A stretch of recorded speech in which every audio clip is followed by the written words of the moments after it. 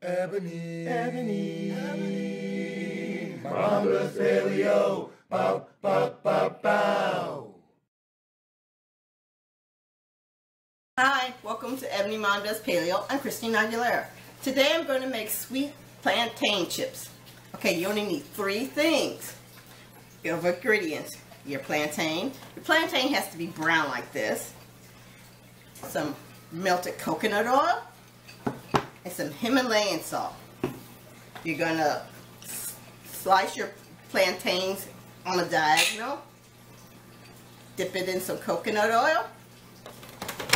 And place it on your dehydrator. Once you do that, you put some Himalayan salt on it.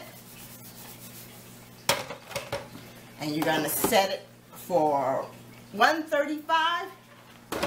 And 12 hours later, you'll have sweet plantain chips. Alright, like and subscribe. See you next time. Bye.